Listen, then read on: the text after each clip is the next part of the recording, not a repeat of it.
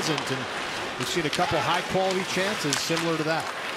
Foegele, beautiful move around, shoots and scores! Brilliant individual effort, and that will be Warren Foegele's first goal as an Edmonton Oiler. And that bench jumped up pretty quick after that one. A lot of pressure by the Coyotes in the offensive zone, and this is the type of play Edmonton needed right here. Just an excellent individual drive. Little bobble of a puck. Watch Cassian makes a play out of the zone, puts it to an area that Foegele can skate into, and then he just walks around. Just a beautiful move.